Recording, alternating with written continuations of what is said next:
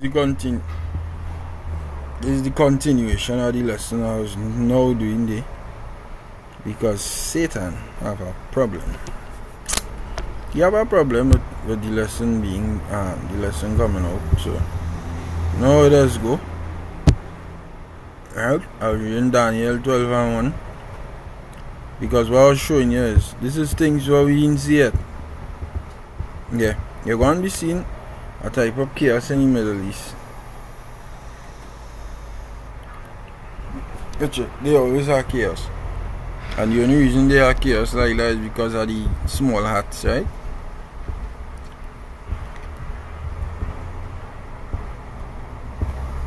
Troops parade in your streets.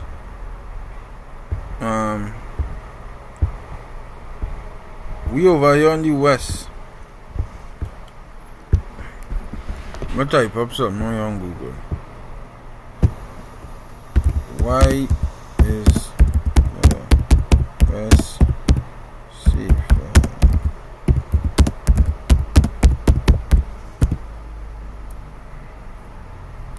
Why is Eastern Europe safer than Western Europe? No, not that what I mean.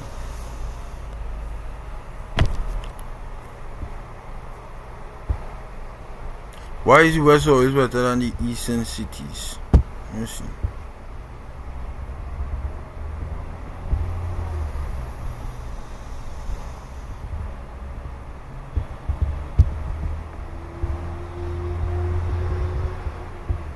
Why are the east side of cities poorer than the west? Why is the west so powerful? The west had a series of unique advantages compared to Asia, such as the proximity of coal mines, the discovery of the New World, which alleviated ecological restraints on economic growth, land shortages, and profits from colonization. So you see, great divergence.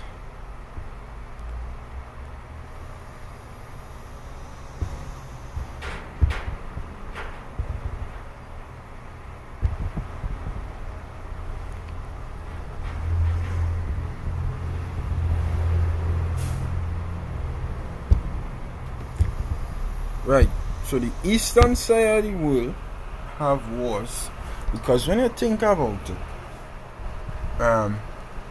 over here on the western side of the world, never really happened. No big war. Wherever break out here on the west, when World War I and World War II fought, where was it fought? Right?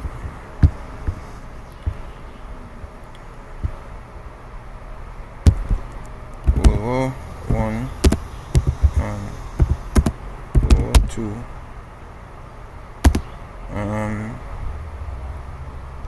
Areas or sites.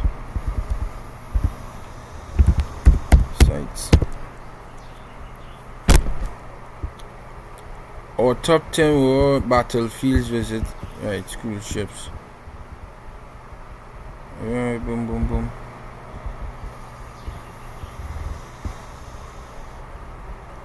Where was the locations? Up sites, locations.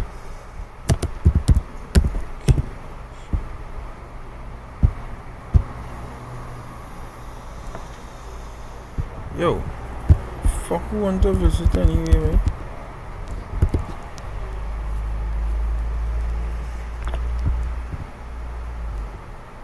Right, where's the location of World War I? Trench warfare in World War I. Trench warfare reached its highest developments on the Western Front during World War I, when armies of millions of men faced each other in a line of trenches extending from the Belgian coast through northeastern France and Switzerland. Right. I want, and now for two, what location did World War II take place? In World War II, there were battle sites in Africa and Asia. However, the most important war scene was in Europe.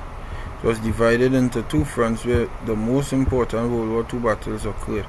And why did it not happen in the western side, in the Caribbean, South and Central America? Why? Why? A good question. A question to ask. So for the most part, people in South and Central America do not see or is not accustomed with this here and this here, and you know, uproars of the people, and sites like these here. When over in the east, this is a normal sight for a young boy or girl, right? Like this young man here. It's like a normal thing for he waking up. He is waking up to this every day. This year. We not accustomed with this here on the west.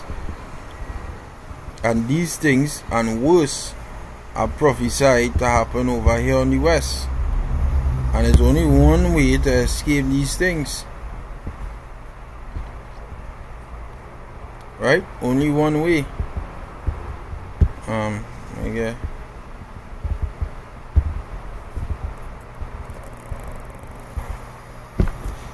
Isaiah 33.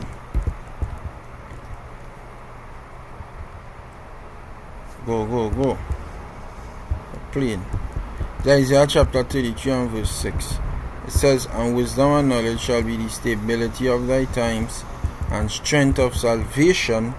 The fear of Yahweh Ba'Shem Yahushai is his treasure." Okay? Wisdom and knowledge going on stable here. This is the only thing going on stable here. This is the only thing going on. Make you be faithful and stand strong when times like this happen. Or worse, and worse. No, or worse, and worse. As the scriptures prophesy to say that. Right? These things are a normal sight for these people. This is where Israeli airstrikes at Gaza and Palestine, over there on the eastern side of the world. Where we are is on the western side of the world. Scriptures talk about when they shall say peace and safety. Right? A lot of you people in this side of the world, basically all you're going through a lot of peace. You know, we're living comfortable. But we condition our minds to experience these times. Right? This book of 1 Thessalonians chapter 5 and verse 1. It says, "But of the times and the seasons, brethren, ye have no need that I write unto you. For yourselves know perfectly that the day of the Lord so cometh as a thief in the night. For when they shall say peace and safety, then sudden destruction cometh upon them, as travail upon a woman with child, and they shall not escape." Peace and safety. It's so peaceful and safe in this world, on this side of the world, that is one of the main teaching points of modern pagan Christianity, of the anti-Messiah and anti-Messiahs and them. Right? There is always talk peace and prosperity. There is teach that is the go-to doctrine, because people, they're comfortable. They're dwelling in comforts. They're dwelling in comfort.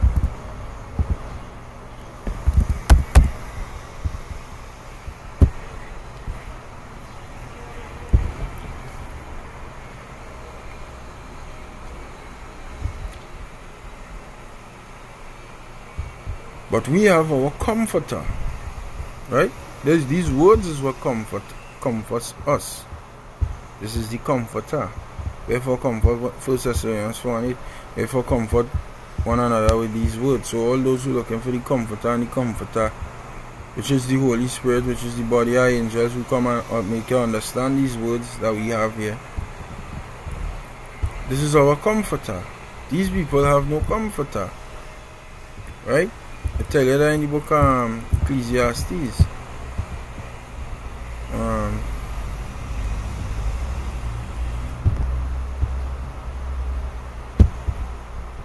Ecclesiastes is a 4 1. Right. Ecclesiastes 4:1, it says, so I returned and considered all the oppressions that are done under the sun. And these things are oppressions here, what you see in here. This is oppression right here in your face. And also we are going through oppression but the oppression, you see, the thing is with cancer, it is just get worse. This thing ain't going on get better. Right? The oppressions that are done under the sun. And behold, the tears of such as were oppressed, and they had no comforter. And on the side of the oppressors there was power, but they had no comforter. See? On the side of the oppressors was power. The oppressors, and I'm calling the names, right? Nope. I'm not calling the names at all. But these are the oppressors right here, look at me. These people here. These are the oppressors. Right? They own everything. Come on. They stop playing. They have power, but the people then have no comforter. They have none to comfort them. So they're looking for comfort in this world, and they're trusting in the shadow of Egypt for comfort. Which is a mad thing to do. You don't trust in your enemy for comfort. You don't ever trust in your enemy for comfort. Ever.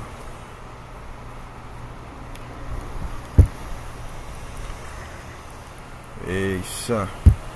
All of that I go through. Just go to Titi and down the.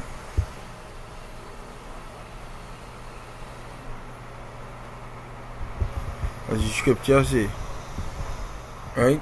The people who turn to who smiting them, that is look for Egypt, Isaiah 30:1, it says, woe to the rebellious children, saith the Lord, that take counsel, but not of me, and that cover take covering, but not of my spirit, that they may add sin to sin, that walk to go down in Egypt, and have not asked at my mouth to strengthen themselves in the strength of Pharaoh, and to trust in the shadow of Egypt. The trusting in the shadow of Egypt, when you trusting in something, it's because you're comfortable with that person.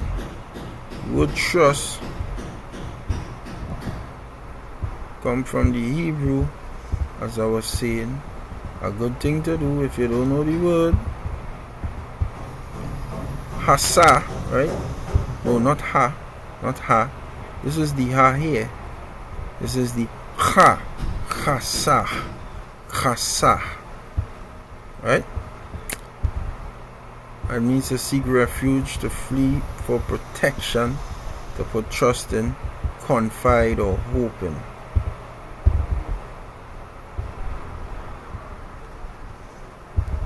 The shelter.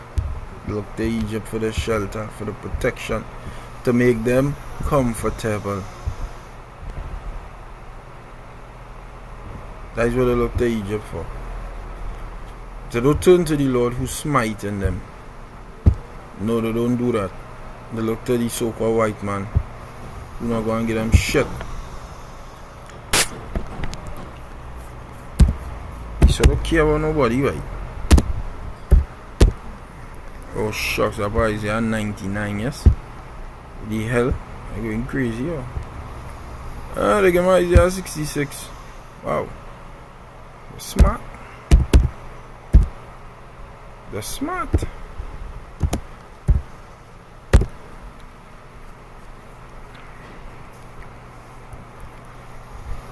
I flip the 6 upside down. Get my the 9 upside down, get my Isaiah 66. Isaiah 9 and 13, it says, for the people turn it not unto him that smited them, neither do they seek Yahweh Basham Yahushai of hosts. See? To return to the Lord and to seek after the Lord. To turn to Egypt and to seek after Egypt. You understand? For comfort. Because why? The Western never had, and that goes straight into the prophecy of what is that? Revelation.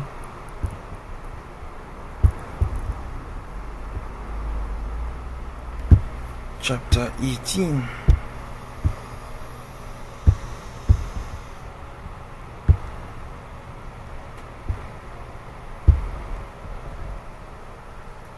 And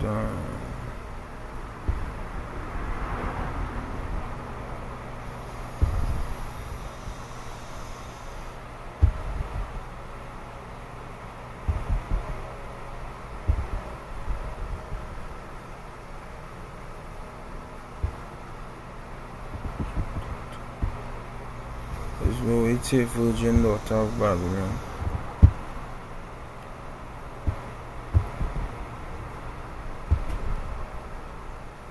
So, I gotta look for it. How you forget how I know that precept.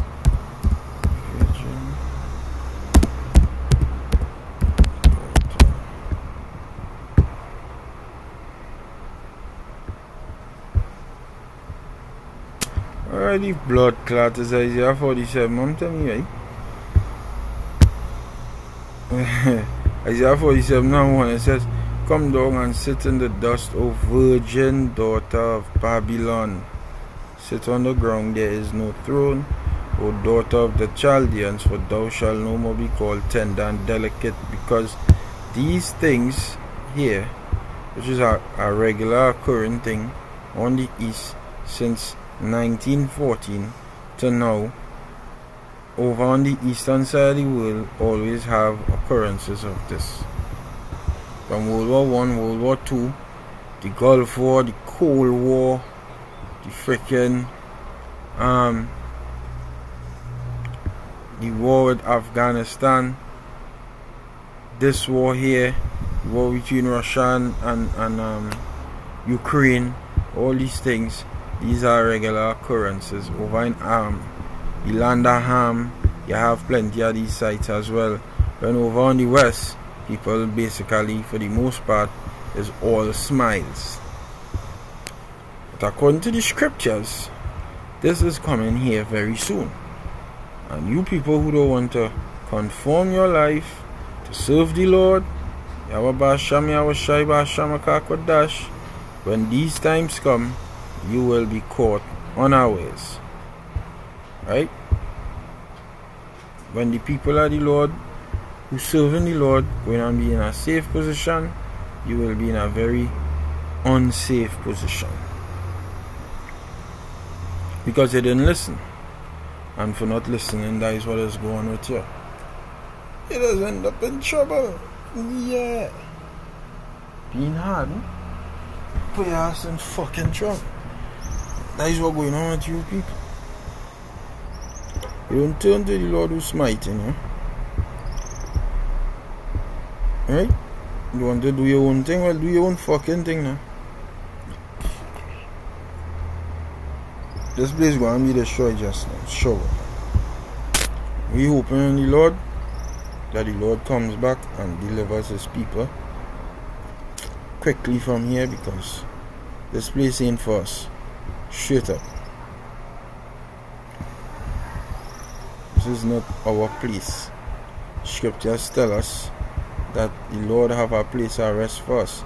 And you so-called white people going down and you're going into slavery straight up. We ain't going to sugarcoat nothing and try and tell you people that you're not going into slavery. You white people, you so-called white people make me mad every single day.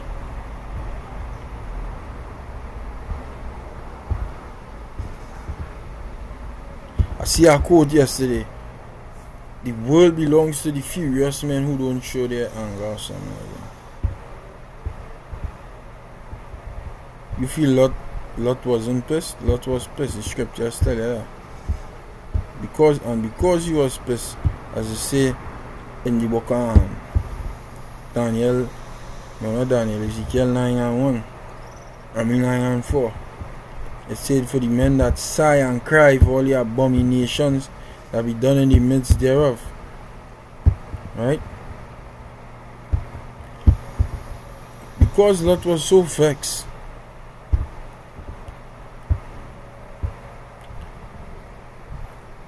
Second Peter 2:1-6, it says, and turning the cities of Sodom and Gomorrah into ashes, condemned them with an overthrow, making them an ensample unto those that after should live ungodly, and delivered just Lot, vexed with the filthy conversation of the wicked. For that righteous man, which the righteous man translates now into the elect, dwelling among them in seeing and hearing, vexed his righteous soul from day to day with the unlawful deeds. See? And that is what's going on with the elect today. Their soul is vexed on a daily basis, but we can't show the anger that we have inside of us in going and taking it out on these wicked people, like like as it really should be. You people don't deserve to live, but the Lord will take you out of the land of the living very soon, and He will give His men the power to also do the same. So you people beware. Anyways, with that, I'll close off and give all praises, honor, and glory to Yahweh Ba'asham, Yahushai Ba'asham, Akakadosh. Double honor to the apostles and elders of Great Millstone. Rule well, peace, blessings, and salutations goes to the elect at camp. Shalom, hopefully been edified. Shalom.